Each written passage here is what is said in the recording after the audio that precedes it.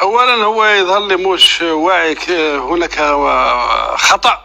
اول دولة تعترف في المنطقة بالولايات المتحدة الامريكية الجزائر، والامريكان يعرفوه ان الامريكان يعرفوا الجزائر لعبت دور كبير في عنا، لان الجزائر منذ القدم دائما مع حق الشعوب التي تريد ان تستقل وهي تحت الاستعمار. انا اعتقادي بان هذا المبرر غير موضوعي ولا علاقة. I also know that Islam has always been a part of America's story. The first nation to recognize my country was Morocco.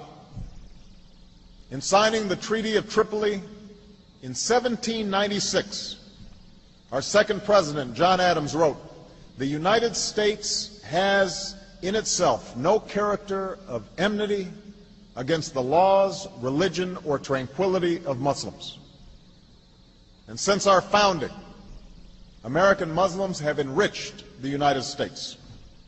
They have fought in our wars, they have served in our government, they have stood for civil rights, they have started. What most people don't realize is Morocco holds a special place in the heart of Americans. Morocco was the first nation.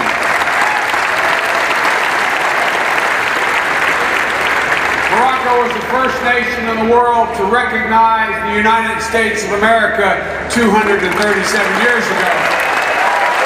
In December 1777.